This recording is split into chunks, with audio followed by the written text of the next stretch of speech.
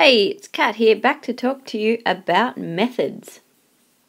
Methods are reusable blocks of code that are written to perform specific tasks. So what we're going to start with is looking at a program and identifying some methods and then talking about how methods can be written. Here we have a dinky little program called name input, and what it does is it has a text field and a submit button, and somebody will enter their name and then it will accept that name and print it out on the screen. Okay, but irrespective of that, we're actually really just looking at this piece of code to identify the methods. Now what we do is we start looking inside the class. So the class is up the top, and that means that everything inside its curly brackets are the program. And we are looking for methods, and they will usually start with the word public or private. So we can see here public something or other, public something or other, and public something or other. Now all methods have the same structure. They have the access modifier, the return type, the name, the parameters in the brackets if there are any, and some open and close brackets in which the body of the method is to be found. So in just a stock standard program, we typically have public void init and public void paint, and we can also often find public void action performed, and they are default Java methods that we can use, and we do use them quite a bit. Now paint stuff on the screen. Action performed responds to user generated event, and init, it is used for initializing all the objects and components that's used in a particular program. So let's look at just one of those and break down all the parts of the method definition. So we're going to start with the method paint. It doesn't matter which method we had picked, they all have the same structure. So let's start by looking at the word public. The word public is the access modifier. So if you make it public, it means that that method can be used anywhere within that program, but also if you have a program which uses multiple classes, then it is accessible to all. If you use private or protected, it restricts which other methods and classes can call that one method that you've written. For the moment, we're just going to stick with public. Our second thing here is void, and the word void here is our return type. And the return type is the information that the method gives back to us when it is finished executing. So if we had a method that took some numbers, it did some calculation on them, and it returned the result to us, then if those numbers had been whole numbers, our return type would have been int. If it was answering a true or false question, it would have returned a boolean. If it was returning a character, we would have had public char, and maybe if we were having doing some string manipulation, it would have been public string. So you always write the type of information that the method gives back to you. If it gives you back nothing but just does stuff, like paint does, you would put the return type as void. Okay, the next part in our method definition is the name. The name of the method here is paint. It's always a good idea to give a method a name that has some indication of what that method is doing. So if we're painting stuff on the screen, paint's a pretty good name for it. If we were taking three numbers and adding them together, then maybe sum would be a good name for it. Typically method names start with a lowercase letter. If the name has multiple words in it, the first word will be a lowercase letter, and every word after that will start with an uppercase letter. That's just sort of convention but not rule.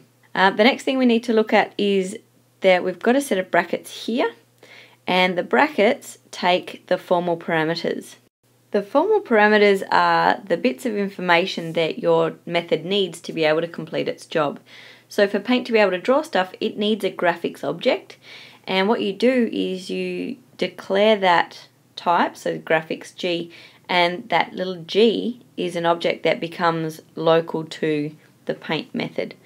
You don't need to have parameters, but you must have those brackets irrespective of whether there is something in them or not. Okay, so formal parameters define what type of information you have to give that method for it to be able to do its job. The last thing that we have for any method is the body. So everything that fits inside those braces is the body of the method, so what it's doing in order to complete its set task. Now, if we had a return type, we would have had to have at the bottom a statement that said return, and then the variable or value we wanted to return, provided that was the same type as we said we would be giving back. Okay, so that's the breakdown. We've got the access modifier, the return type, the name, the formal parameters, and then the body of the method. So let's just have a crack at writing our own, and yeah, so we'll write our own and follow these sets of rules and discuss it along the way. Okay, so I've given us a little task there. What we're going to do is we're going to write a method to accept two numbers and return their sum. Thinking back to our method definition, or the parts of a method that we need to write, is we first of all need to start with our access modifier. And I said that we're going to start with using public for everything. So the first part of our method is the word public. Now, we've said that we want to return the sum of two numbers. At some point, we then need to decide, are we working with whole numbers or are we working with decimals? And I'm just going to work with whole numbers for the moment. So I'm going to say that it will return to me an int. Okay, so what is the method doing? We need to think about that before we give our method a name. It's calculating a sum, so maybe I will just call it sum. And then I need to have the brackets. And inside the brackets, I need to identify what type of information that method needs to be able to do its job. I've said here that it's going to accept two numbers, and we just talked about it, we were going to use whole numbers, so I need to define that it will take an integer. We'll call that n, comma, whenever you have more than one parameter, you separate them with a comma, and we might also have integer m. Okay, close bracket. So they're my formal parameters. Then I have a set of curly braces, which I'm terrible at drawing.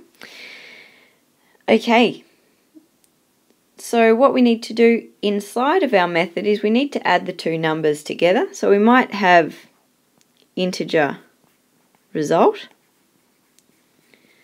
So we say we're going to have an integer, it's going to be called result. Then we need to calculate the result. So the result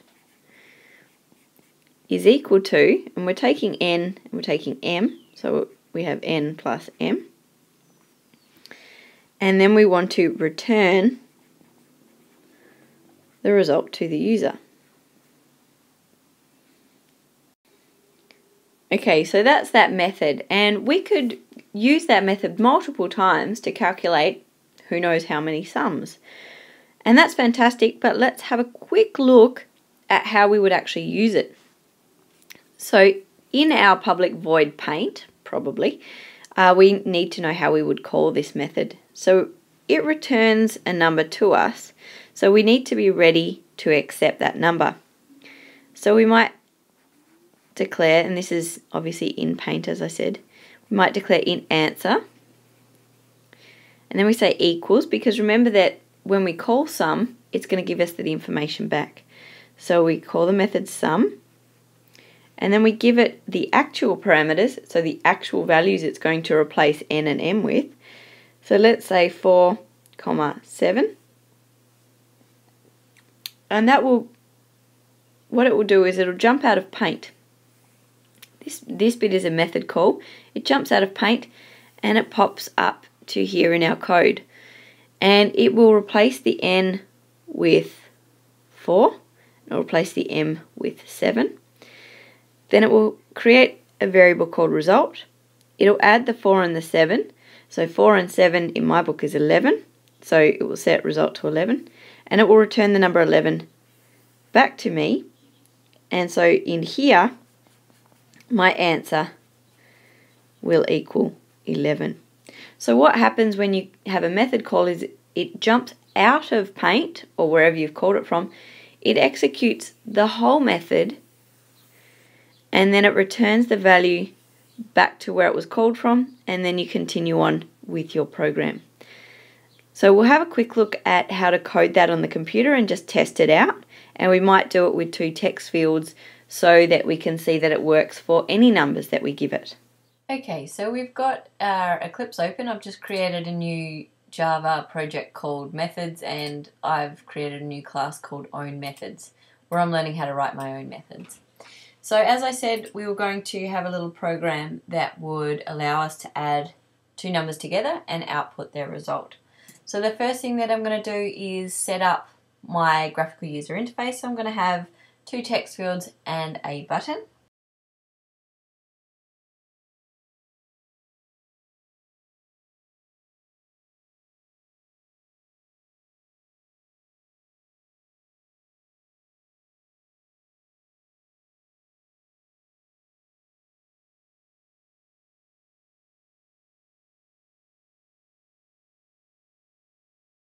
We'll do action performed first. So action performed, we need to accept the values from those text fields. So I'm going to need to have two integers, and I'm going to call them A and B. And here I'm going to have A is equal to user input a.getText, and I'm going to have B is equal to user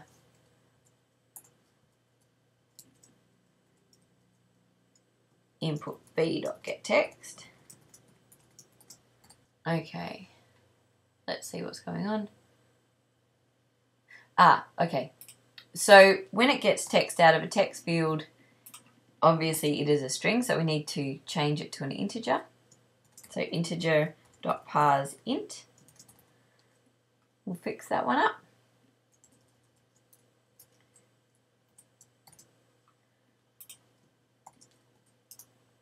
And then what we want to do is we're going to repaint the screen. Okay, so in Paint, what we would do is maybe have a drawstring and say that the result is, and then we're going to add on our result. And we're going to put it at 20, 100 or wherever we would like. And now we're starting to think about the fact that, oh, we don't have anything for our method yet.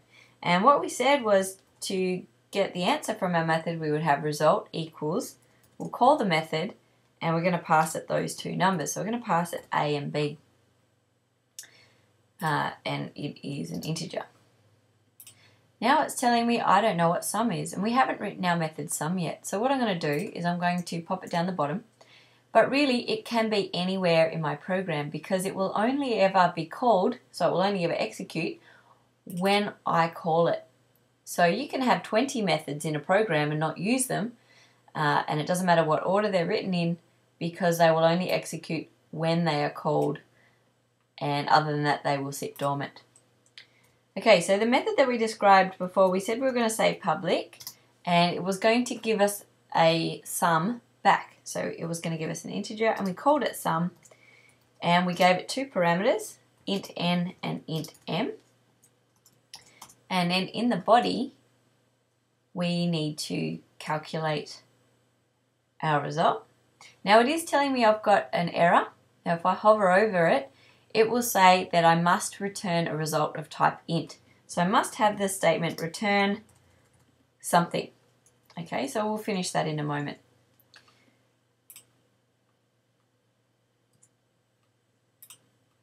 Okay, so what we had is we had somewhere to store the answer as we're doing our calculations, and our answer is equal to n plus m, and then we are going to return our answer. So what that does is when we submit the information into our text fields, it assigns the two numbers to A and B. So A and B point to values, and what happens is when we call the method, we copy the value of A into the value of n, and we copy the value of B into the value of m. Now A and B never change their values, and we can find that out, or we can double check that by actually printing out what their values are.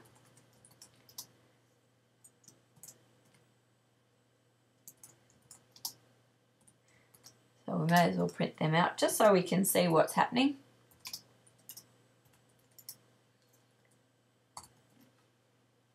Okay, so let's just run that. Hopefully there's no mistakes. I've done it in a bit of a rush. So at the moment, the result is nothing and A and B are nothing. So let's enter in 4 and 7, just like we did with the example before. And we'll submit that. We can see that 4 is assigned to A and B is assigned to 7, and that the result is the 2 added together. Before I forget, let's also just try that same applet with a few other numbers. So let's say we gave it 78 and 102.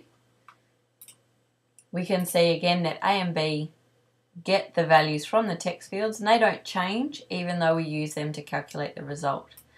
So let's try big numbers. Okay, so it's still doing the job just fine. Let's give it just something easy. And let's see what happens if we give it some decimals. Okay, so it didn't work, and that's because we programmed it to work with whole numbers.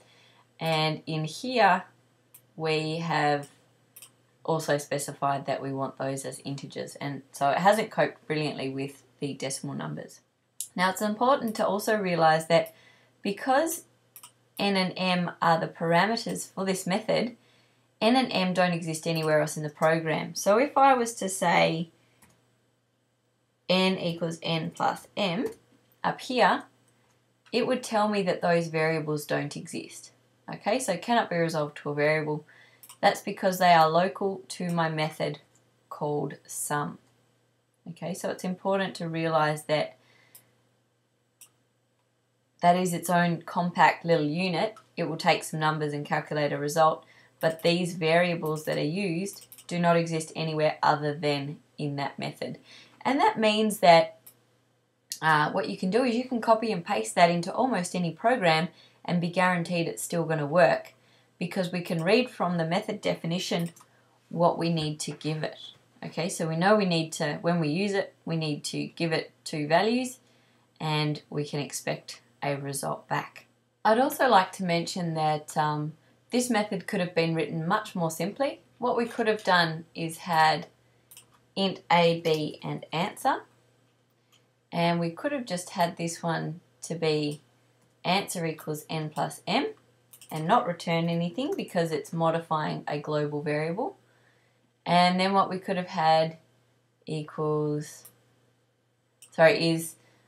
sum of a and b. It would have produced the result and we could put in answer just there. Now that uses the global variable, I'll just collapse that so it's not in the way. That uses the global variable answer, which, you know, this works nice and simply and it's fairly easy to read. The only thing is now if you took this method and you copied and pasted it into another program, you're actually expecting that the user knows that they have to have a global variable called answer. And one of the other problems with that is that we could just randomly change the value of answer, and it means that if we're not paying attention, we could modify our code in ways that we don't intend to. So we've got there, result is blah blah blah, let's put in some numbers, and result is 13, A is 4, B is 9, and result is 300. So if I accidentally didn't have that first result, and we just had this answer equals 300, we would run the program and we would enter in our 4 and our 9 and we'd get the result back and we'd say, jeepers creepers, A plus B, 4 plus 9 does not equal 300. So by using a global variable, we open ourselves up to accidentally modifying the information, but also it means that it is not as modular. So we can't copy and paste that into anything and know that it will just work. So by having the previous design of returning an int, and let's say return m plus m. So now you've also seen me do this in an easier way.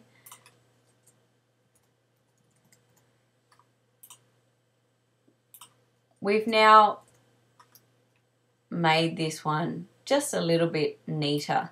So this can be copied and pasted into anything, and we only need to know that part to be able to figure out how to use that method. Okay, so try and stay away from using global variables. Use things that are local to the method that you're writing to make it more modular, to make it more independent. Okay, so what we're going to do is we're going to leave it there, and if you want, have a look at the next chapter for some more complex methods.